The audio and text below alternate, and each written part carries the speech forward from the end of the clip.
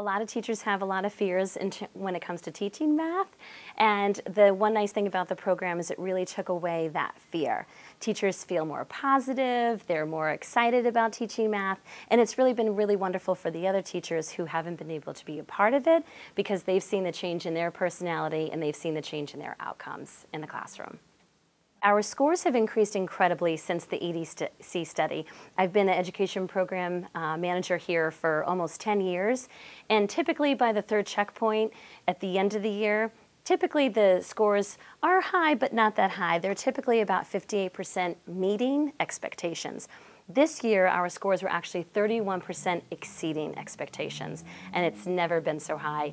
In addition, our literacy scores also went up, and I really feel that the two went hand in hand because the math component really introduced a lot of expanded vocabulary, which really helped support the literacy piece. So together, it was a huge, huge impact on the program. Look at your eyeball. Wait, so I got black and white. Oh, you picked black and white. Did you make a pattern?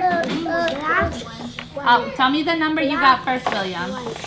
What number did you get first? Let's count. 1, 2, 3. What number?